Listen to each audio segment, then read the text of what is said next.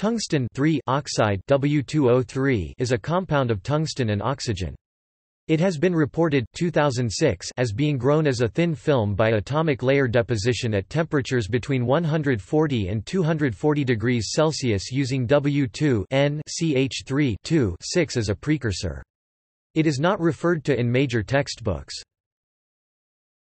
Some older literature refers to the compound W2O3, but as the atomic weight of tungsten was believed at the time to be 92, i.e., approximately half the modern accepted value of 183.84, the compound actually being referred to as WO3.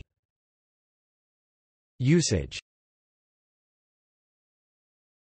Tungsten oxide is used in various types of infrared absorbing coatings and foils. See also: Uncle Tungsten by Oliver Sacks. References